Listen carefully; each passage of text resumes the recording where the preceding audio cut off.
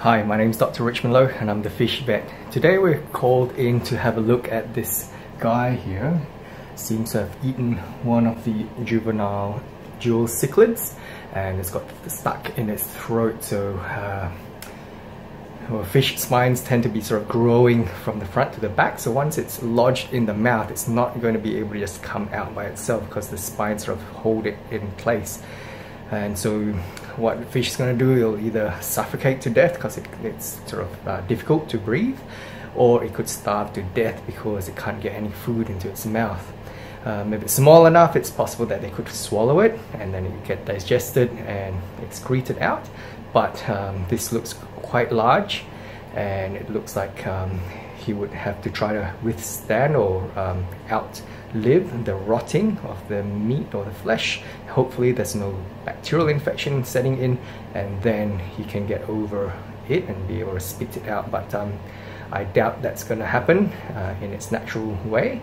So this guy seems like he's taken a bigger bite than he can chew. What we're going to do is we're going to sedate or anesthetize our patient, and then using some alligator forceps or maybe even scissors, we may have to manipulate and try and cut down the fish that's inside the mouth of the fish and be able to relieve him that way. So first thing, so we'll create the anesthetic solution. Is this his favorite spot, or are you just doing this because I'm here? I think because he's probably feeling a bit sorry for himself. Yeah. Let me take the whole pot out with me. So now we've got our patient. We've got him in an anesthetic bath, and it's just seeing the effects. It's getting sedated now. It's lost its buoyancy control, righting reflex. It's still breathing. So at this stage, we can actually come in and have a closer look at what's happening. So we can come closer and have a look over here. You can see, we could take that, you can't really pull it backwards. We could have a look if we can pull it through this way. Doesn't look like we can.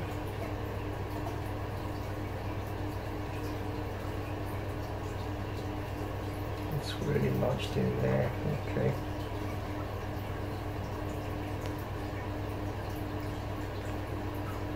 There's quite a bit of swelling in the tissues around it.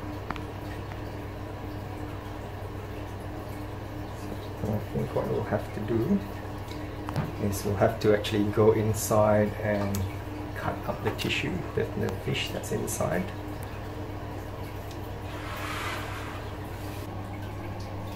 Well, our original plan was to actually go in and cut off little structures, but there's not a lot of space to work with. You can't quite see what we're doing.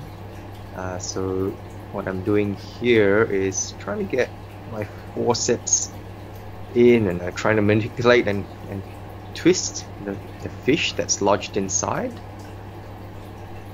Sort of jiggling that fish around a little bit.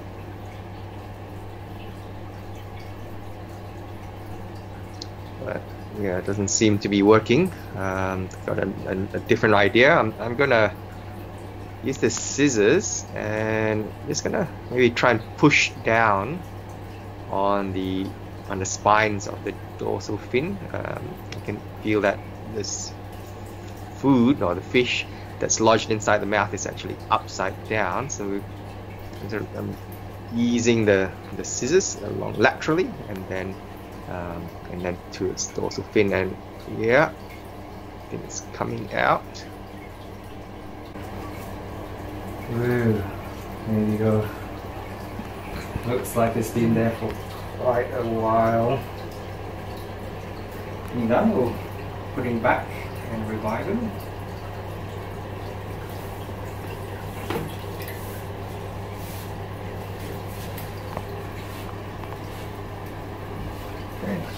Just come this way.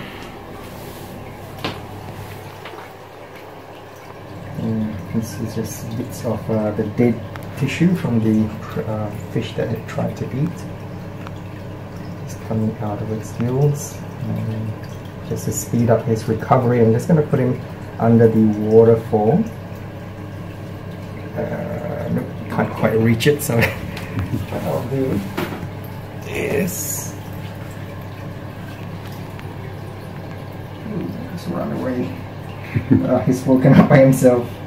Anyway, yeah, I think it looks like he's back. Now here's our patient, just recovered from his anesthetic. He'll sort of stay in a corner in a quiet place until he's fully awake. Now a good way to check on his progress of recovery is to assess his appetite. So we're just going to put some fish food in here and have a look. He's showing some interest in joining in with the other fish, and I suppose he doesn't look like he's eating it yet, but he may be still a bit sore in his mouth from that sort of fish being lodged inside his mouth. So but it's a good sign that he's showing interest in the food and in swimming with the other fish. It may take him a couple of days to fully recover and regain his appetite. Let's take a closer look at this fish that was stuck in the mouth of our patient. You can see the eyes are a bit sort of demented, sort of partially digested. You can see a bit of mucus on the body of this fish, which could be from this fish itself or from our patient. You can see that the eye is completely gone there, and the gills have gone really pale. And from the smell of it, you can tell it's been there for some time. Okay, looks like that was a success. Some of the dangers that can occur when fish eat something that's too big is that it can suffocate. Number one, that will cause instant death. Number two is that it will lodge in its throat, and the damage caused by the spines of the fish, it can cause infection, and so they could die from septicemia and infection. And number three, which is a lot more chronic, is that they could die from starvation.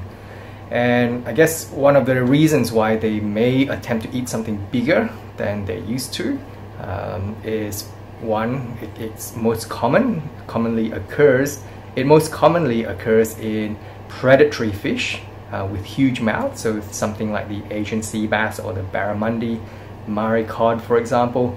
Those with really large mouths, with large gape, they do try to eat something maybe half its body length, and most of the time they do succeed, but sometimes they take something that's too big and they don't recover from that.